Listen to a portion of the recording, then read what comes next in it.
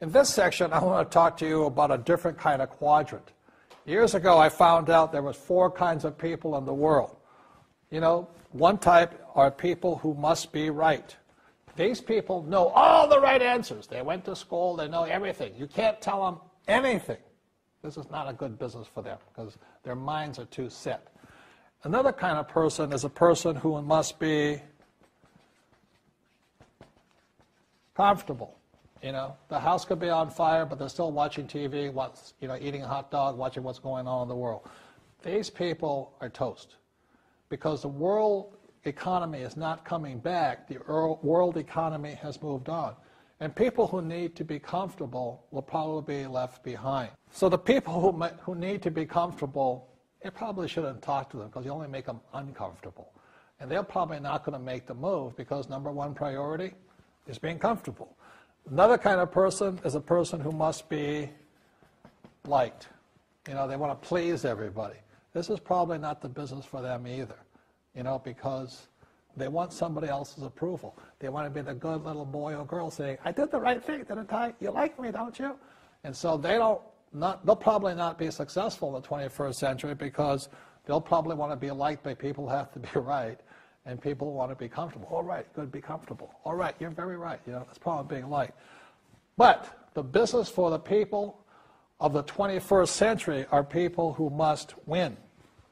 And that's where I am at. One of the best things I was taught in the Marine Corps and at military school is not how many times you get knocked down, it's how many times you stand up. When somebody knocks you back, what do? Oh, you hurt my feelings. You'll probably not be successful. The world will probably pass you by. Because as I said, the world economy is moved on. It's not coming back. So winners will win, but winning takes sacrifice. Success takes sacrifice. And these are the people who will do best in business of the 21st century. So when you're talking to people, you know, about this business, you have to look at them and ask yourself, is this person really just going to be liked and they'll tell you what you want to hear?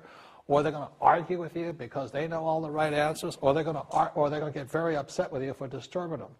So what you're looking for in the network marketing business are people who want to win, people who know the economy has moved on.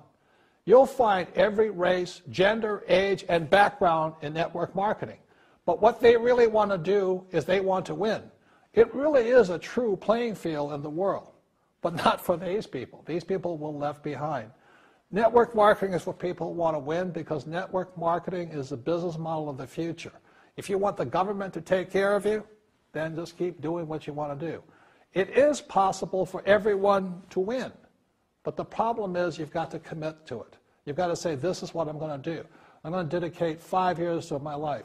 You want to look at the leaders and say, those are the people I want to be like. Those are the kinds of people I want to hang out with. That's what you got to say to yourself.